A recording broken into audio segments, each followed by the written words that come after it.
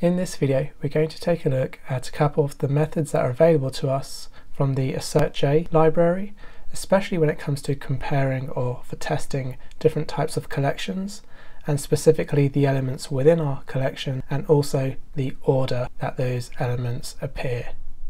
So if I take a look at the class that we'll be testing, it's just called item, and it contains two variables. So we have the size, which is an integer, and the description, which is a string. The item implements comparable, which means it overrides the compare_to function, which is used for ordering the items when they are appearing within a collection. We're taking the description of this item and comparing it to the description of the item that's being compared to it. We then have some getters and setters. So within the list transformer class, there are going to be two methods that we're going to be testing. One is called contains_letter, that takes in a char sequence of a letter and a list of items. We simply filter against those items, getting the description of that item and filtering if that description contains the letter from this char sequence. Then we just return a list of those items. And then the contains_letter and sort method does the exact same, where it filters against the item description and the char sequence of the letter. However, it then sorts that list using the compare_to function from the item class. And I'm going to move over to the list transformer test class. I've started by creating the setup method, which will instantiate the list transformer that we'll be using in our tests.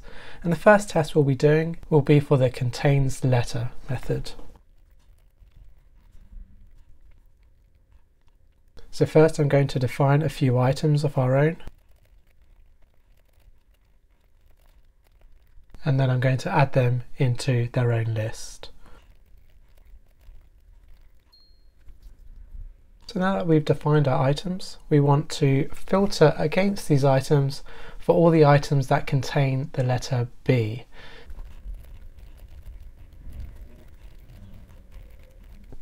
So the list that we expect will contain just A and B, as raspberry and banana both contain the letter B. And now what we want to do is test that the expected list of items is equal to the items with B. So our assertions are going to be quite progressive. So the first thing we want to do is to make sure that this list transformer does not return a null list.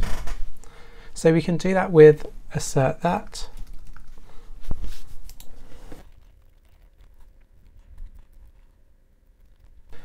Next, we want to assert against the size of this list because it will no longer be 3, but we expect it to now be 2.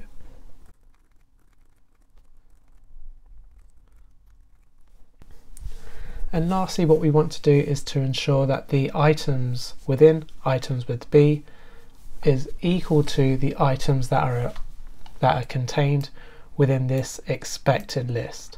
And this is where AssertJ can offer a useful and very readable method for us to assert against, and that is using the has same elements as method call. So now if I run this test, we can expect it to pass. If I were to change one of these items, let's say I was to change the banana for apple, we would then expect one item should be returned, and therefore it won't contain A and B. Okay, I'm just going to change that back. And this has same elements as method call from AssertJ can be very useful for comparing the elements that are contained within two different collections with AssertJ. So the next test we're going to write is actually for the order for which those items within the collection appear. So I'm just going to copy and paste this method below, and this will be for the sorted method. So rather than have the contains_letter, I'm going to do the contains_letter and sort, and then we're still going to pass in those same items, and we're going to expect a slightly different item to come back. So rather than having the raspberry and the banana within an array, we would probably expect the items to come back as the banana first, followed by the raspberry, and that will be because of this compare_to item, which takes the description of the raspberry and compares it to the banana. and that banana will be returning a -1 value from this compare2 function as b comes before r within that descending kind of order. So if I were to run this test exactly how it is, we would actually still expect it to pass. And the reason it's still passing is because we're not actually asserting against the order of the items other than just the items that are contained within that list. So the second method that we're going to explore with AssertJ is called isSortedAccordingTo. So we can do assert that,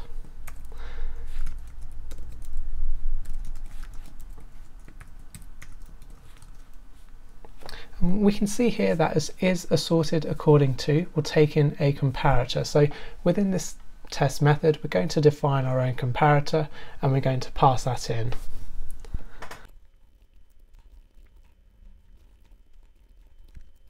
So this comparator that we defined here will be using the item.getDescription value to define exactly how items are going to be sorted when this sorted method is called from the contains letter and sort method.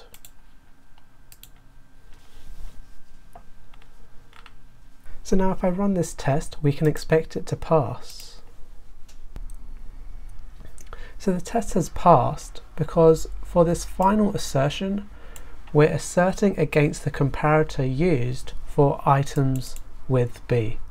And if I go back to the item class for the compare2 function, we can see that it is using the description where it is compared to the other item being passed in the description of. So that would be in the descending order. So if I were to go back to the test and to assert against the comparator being reversed, we can now expect this test to fail, and the failing test is telling us that banana is not less than or equal to raspberry, where we're expecting it to be raspberry first followed by banana, but the actual list returned was banana followed by raspberry. So the final assertion I'm going to touch upon will actually use this expected list to compare the exact items that we expect to the actual items that we return from the list transformer. So far all we've done is asserted against the comparator being used within that list. However, you may not always be using a comparator to build or to sort your list. So we're asserting with the items with b, which is the actual items that we have, and if we type contains, we can see contains exactly elements of, and then we'll be passing in the expected items. Now our expected items is an array of A followed by B, which is raspberry, banana, but the actual items we're expecting will be banana followed by raspberry, because we're sorting them by the description in an ascending order. So this test should now fail. So the test has failed, and we have a really nice log just down below. It says actual and expected have the same elements but not in the same order. So at index 0 the actual element was banana, so that's actually what we're returning, but it says here that we expected raspberry. So if I just change this order to B followed by A, we can rerun this test and we can expect it to pass. Okay, so the test has passed, and that summarizes this video on how we can use the AssertJ library or even similar libraries to AssertJ such as Houndcrest, and the different method calls that they might have for asserting against the actual element contained within a collection, whether they're using different types of comparators, and doing an actual like-for-like comparison for the order of those elements within your collection.